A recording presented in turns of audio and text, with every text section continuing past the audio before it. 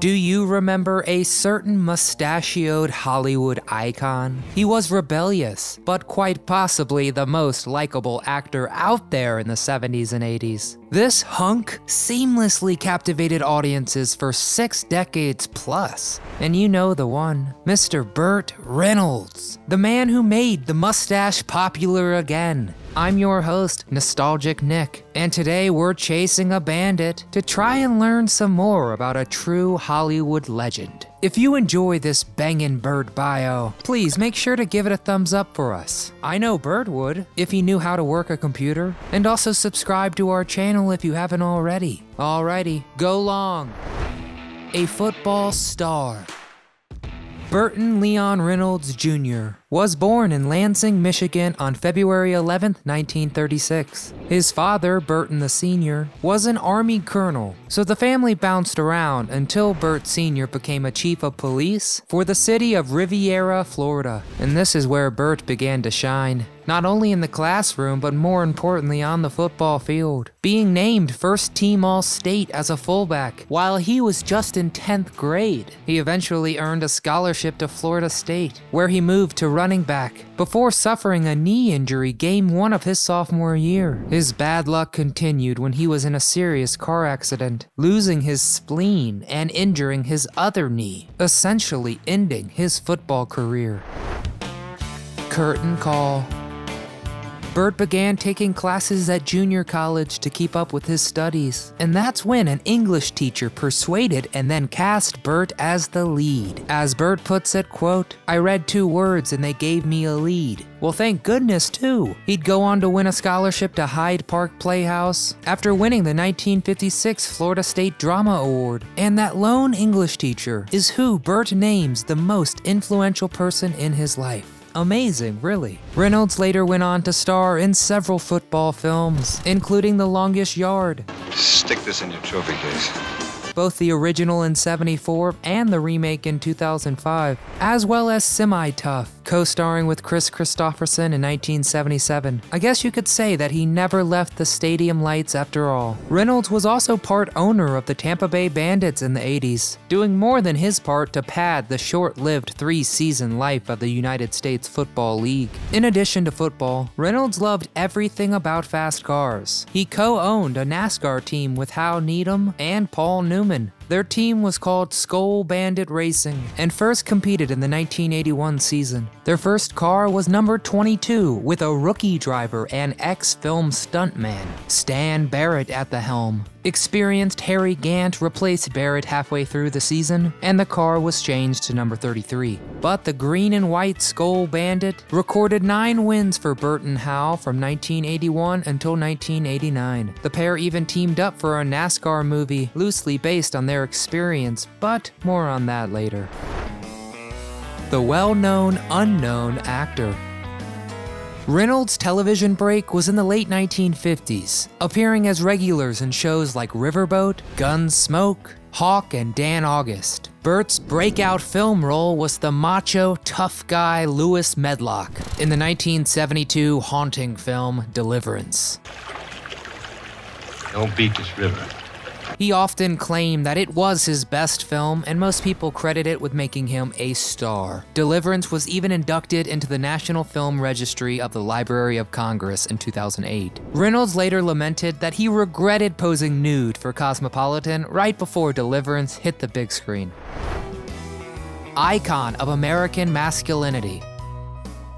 It was 1972 when Reynolds became the first man to pose nude for the center spread in Cosmopolitan. He did so because he thought it would be a funny joke, but instead he became an instant sex symbol. All 1.6 million copies of the magazine sold out before Deliverance even hit the theaters. He now thought the magazine spread distracted from his role in the film, and worried that his co-stars, notably Jon Voight, were shortlisted in the awards because of his actions. Then he pulled the most 1970s move ever by releasing a country music album in 1973 titled Ask Me What I Am. Ask me what I am.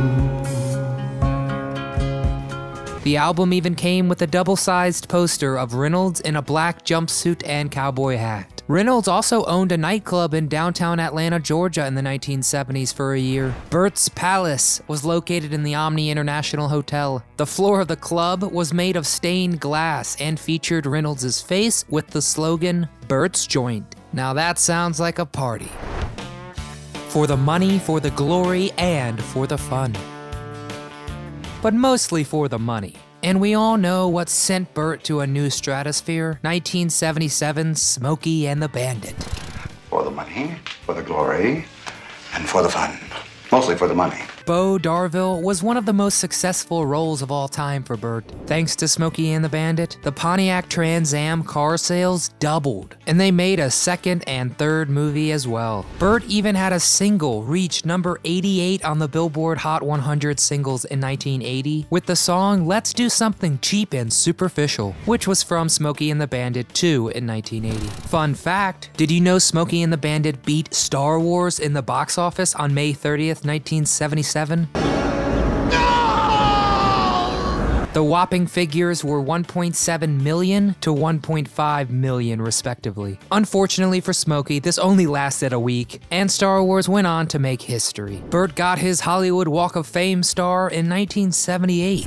A few other notable 80s films you'll certainly remember include The Cannonball Run in 1981, a comedic car chase epic starring Farrah Fawcett and Roger Moore, among many. And Burt and longtime pal Dom DeLuise are so fantastic together. The outtakes from this film are outrageously funny. Then he strutted his stuff alongside Dolly Parton in The Best Little Whorehouse in Texas in 1982. And this again was another box office triumph. Finally, Burt put his NASCAR knowledge to the test with 1983's Stroker Ace. Unfortunately, Burt turned down Jack Nicholson's great role of Garrett Breedlove in terms of endearment to do this project instead, and Stroker Ace would go on to flop at the box office, and Reynolds claimed that it was the movie where he lost many of his fans. After this, he was involved in some poorly rated and unsuccessful films, some of which also happened to be dangerous.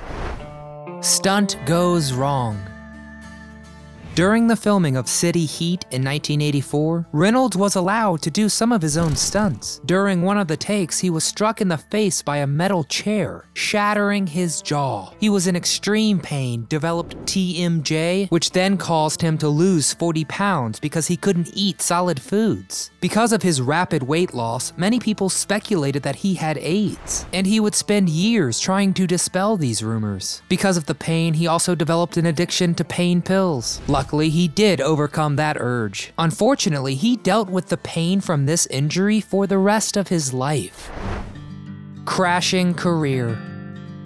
By the late 80s, Reynolds' film career was puttering, so he returned to the television screen. For his role in Evening Shade, he earned an Emmy in 1991 and a Golden Globe in '92. And Burt also worked as a director on the series. Reynolds also notably turned down some pretty huge film roles, including Han Solo, James Bond, Edward Lewis in Pretty Woman. The role he regretted not playing the most was James Bond. He turned it down because he didn't think an American should be playing Bond, and producers could not convince him otherwise. Burt even dabbled in animated films and was terrific as Charlie B. Barkin in 1989's All Dogs Go to Heaven. A Phoenix from the Ashes. Burt enjoyed a late 90s resurgence. He was nominated for an Oscar for his Jack Horner in Boogie Nights. Director Paul Thomas Anderson was adamant that Reynolds be the man for the role, and asked him 7 times before he finally agreed. Burt was apparently extremely angry about the persistence at first, and chewed Anderson out. PTA then told Reynolds, "If you can do that in the movie, you'll get nominated for an Academy Award." Just one of the best directors in the biz, making a gut call for a Hail Mary. Let's get personal.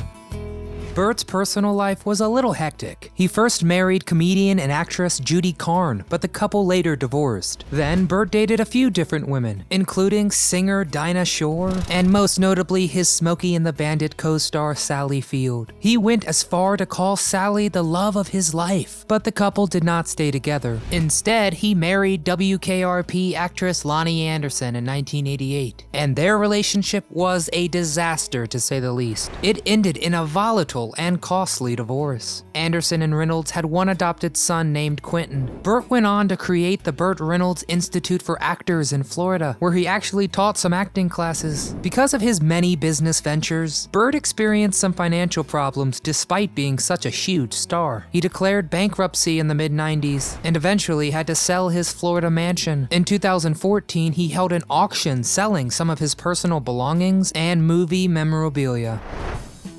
A resilient star.